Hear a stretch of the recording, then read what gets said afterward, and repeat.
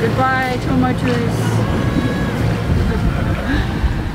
Goodbye, Tuamotus. Hello, Society Island.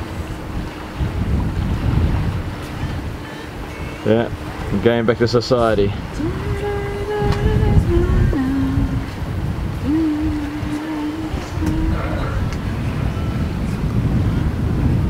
11 p.m. Oh, nice.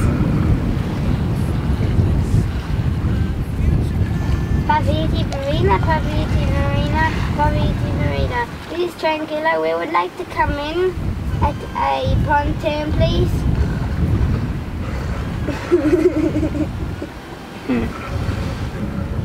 Yeah, making slow progress now, but predict wind saying the wind's going to pick up considerably. This really is the calm before the storm. In the lee of the island, there's much in the way of waves, but the forecast is for 2.5 metre waves once we get past the lee. So enjoy it while we can.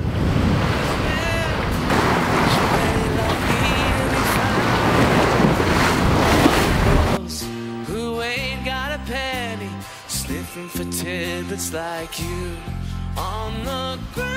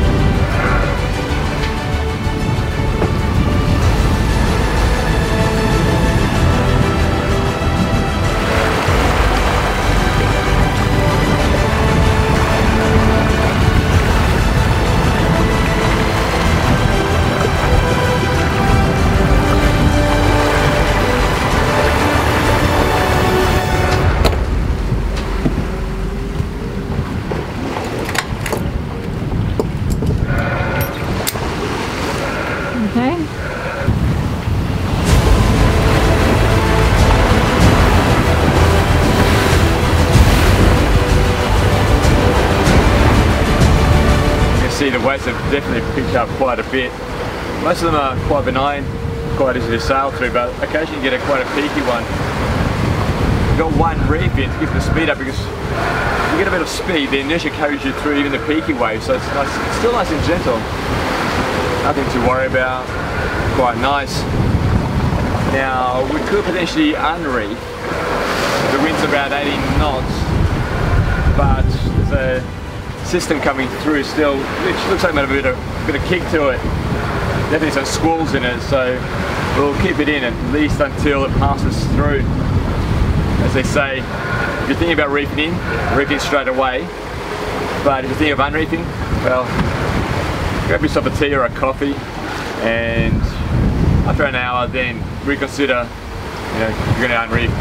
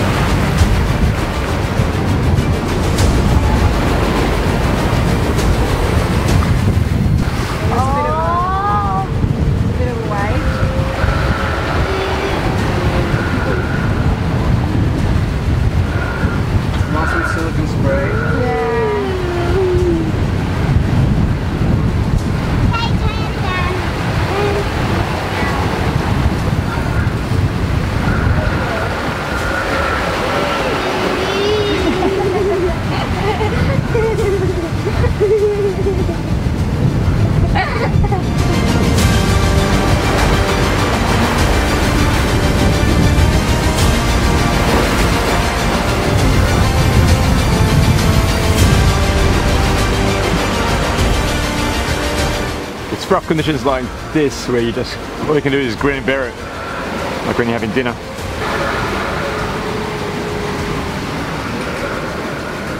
So good to have hot food.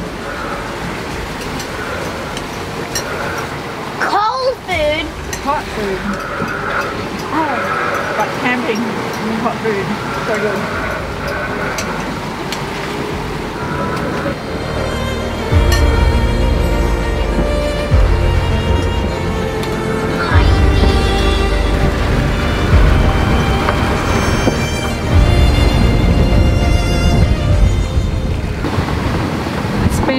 Ride tonight.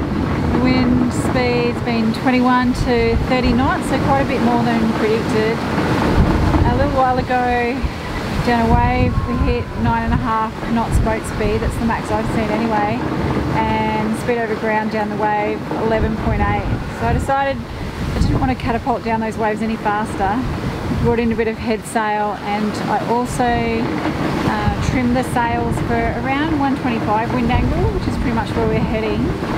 And then as the wind picked up, like 28, 29 knots, when I really wanted to slow the boat down a bit, I simply turned further downwind to around, say, 140 wind angle. And what that did was, so turning further downwind took the sting out of the wind, there's less apparent wind, heading downwind a bit, and also I didn't touch the sails, so they were oversheeted, not delivering as much power.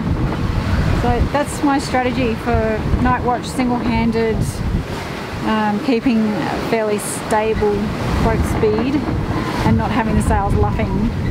But if someone else has a suggestion or an alternative strategy, then yeah, I'd love to hear it. Write it in the comments, it'd be much appreciated.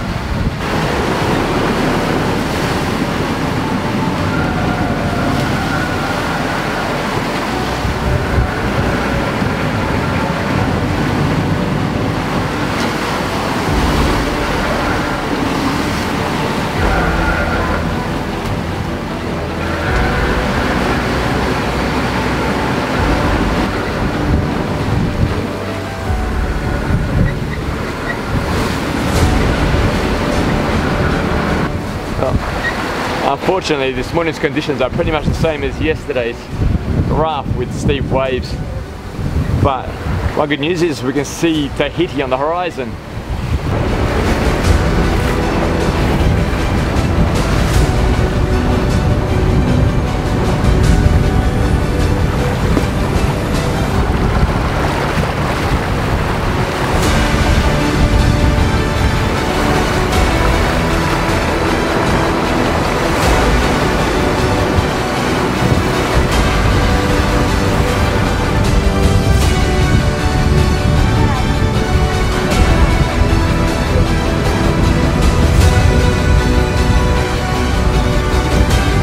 So from here, Tahiti looks very lush and quite developed. Reminds me a bit of Martinique in the Caribbean. It's the most populous of the French Polynesian islands, and Papeete is the capital. But personally, what I'm looking forward most to is a good coffee and a baguette. Maybe a croissant as well.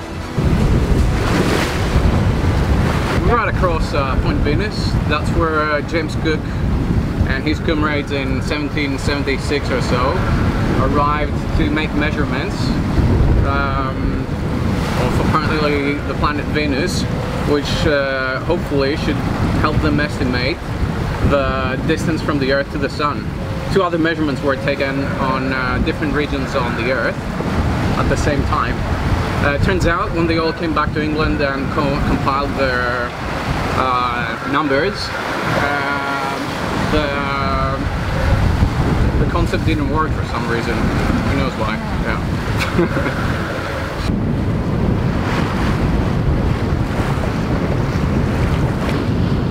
As we're heading into Papeete, it's strange to see all the trappings of the modern world. You can see cranes, I can see silos, trucks going back and forth. Tell you what, it's almost tempting just to head right and head for Moorea.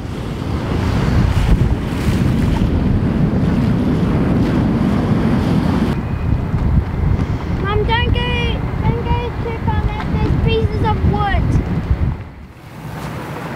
This is just surreal. Here we are in the middle of the Pacific. We've just been on the most pristine paradise islands. It's like being back in Europe again. Not just the marina, the housing, the freeway running past. Looks like there's cafes everywhere. This is really good. French do make a good pastry. I'm getting used to civilization again, slowly but surely.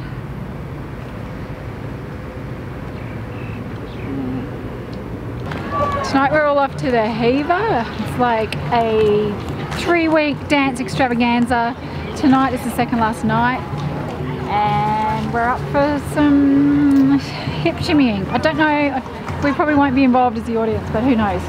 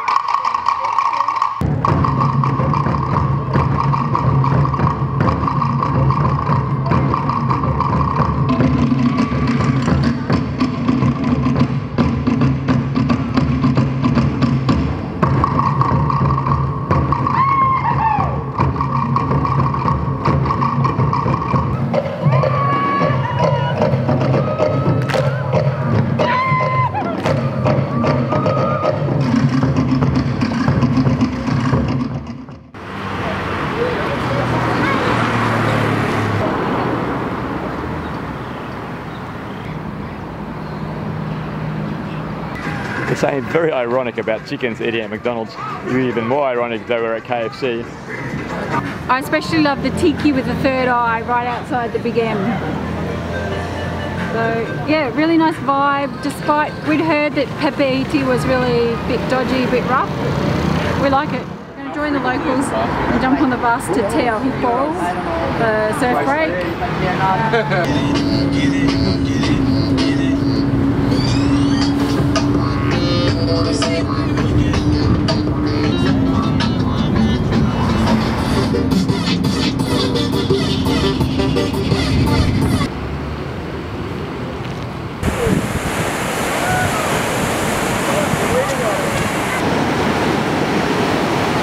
We're going to head out to the wave. We've got ourselves on a boat and just heading out now.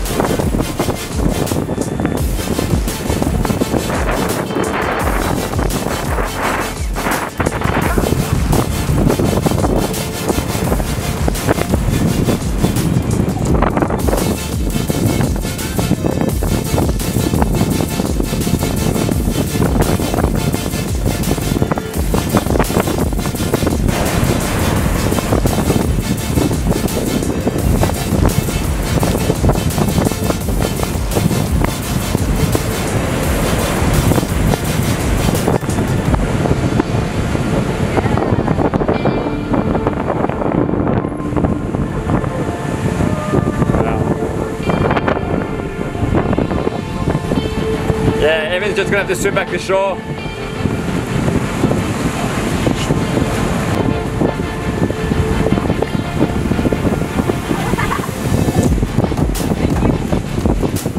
How was it? Woo! Then the following one destroyed me. I tried to go underwater. Yeah. It's not enough underwater. I was like,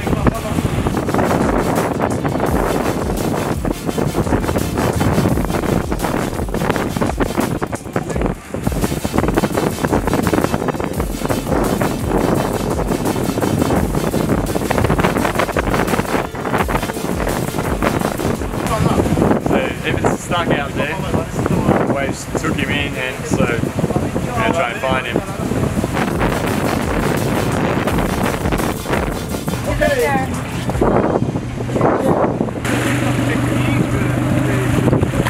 What did you see, Evan? To the left of the hole there. You guys are crazy. How deep was it? I got a bit scared. It wasn't deep, was it? It was very fun. But then after the surf, I was happy. I turned and I saw this mountain of water and I didn't know exactly what to do. I tried to went underwater, but my skin wasn't shaking a lot. It was hard. I was a little bit scared on that one. You too. I was paddling so far to the right, like get away. How was it? Oh man, it was gnarly ass. First got in, no board, just to get a feel of the Teahupo'o wave. Get smashed by the wave. Find my way up after like 20 seconds or so. Catch my breath. Second wave, bang, down again. Same story. I felt like I was just inside the. Completely Show your back. Doing somersault after somersault. Show your back. Third wave, I go to scrape the coral. Yeah, I got some battle scars from Teahupo'o to remember. We know the chick stick scars, but we didn't have to do that, right? You told me they don't. The waves are incredible. No surfers, but the three crazy body surfers catching their waves further out. Okay, so it was Evan, Michelle and Morrow. You can see Evan got cut up a bit because he got caught out and couldn't come back to the boat. There's some really good kids surfing just closer to shore. Okay. And now.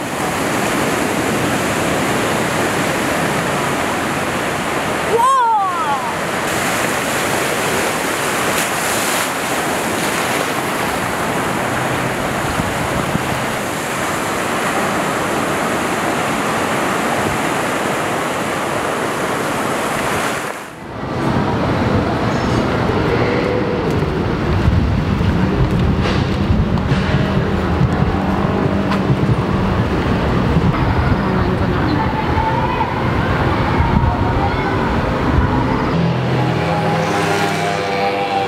We've been away from the previous marina out in Shelter Bay in Panama for a long time.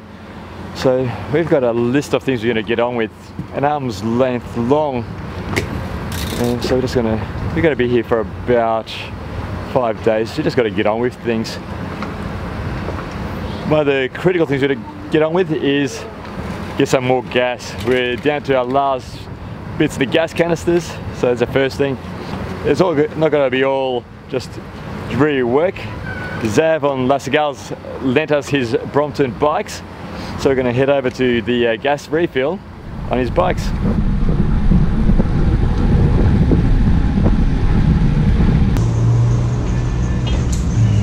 Gas bottles dropped off next to the chandlery.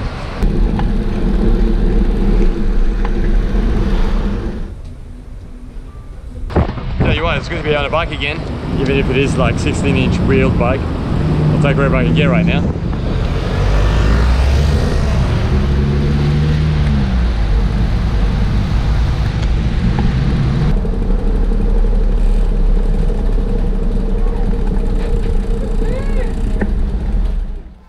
What's that? More sardines, more tuna. We have dragged everything out from all the nooks and crannies. Normally the food is under the sofa here and under Aiden's bed. And we've gone for, so all the things that Phil really likes, the tuna and the salmon, to make sure we've got some of those staples, and the things that I like corn in a can. It's one of the few veggies I can stand in a can, black beans, things like that.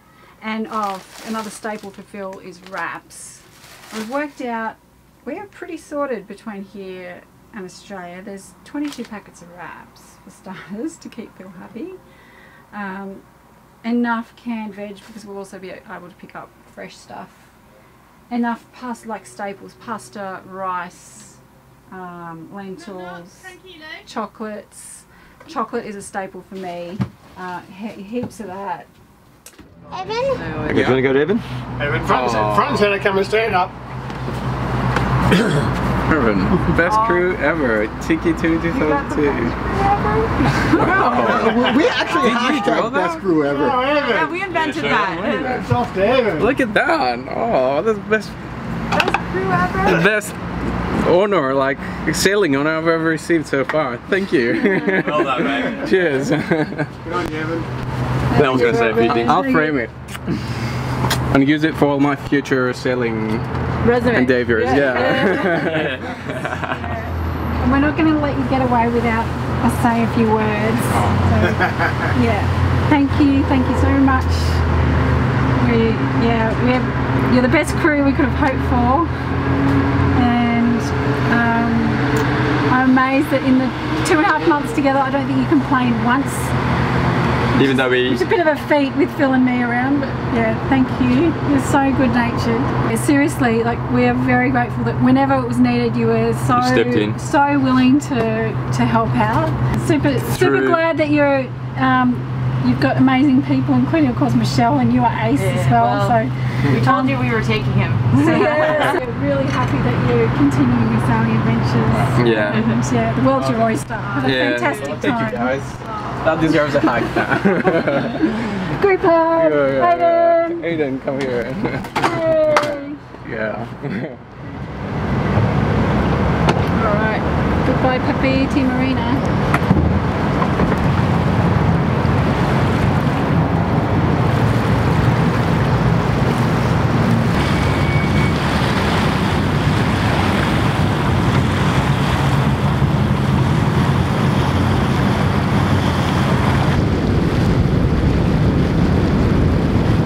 These Tahitians on their outriggers are fast. We're doing around 6 knots. I reckon they're doing around 4. That's pretty fast.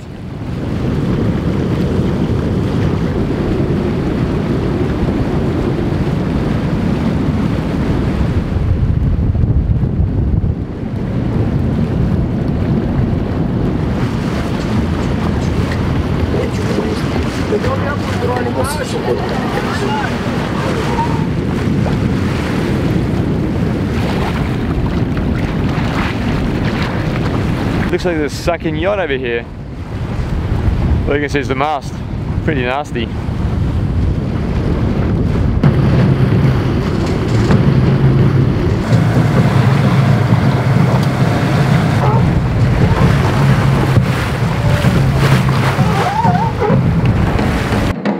If you like this video, please click like below and subscribe to follow our adventures.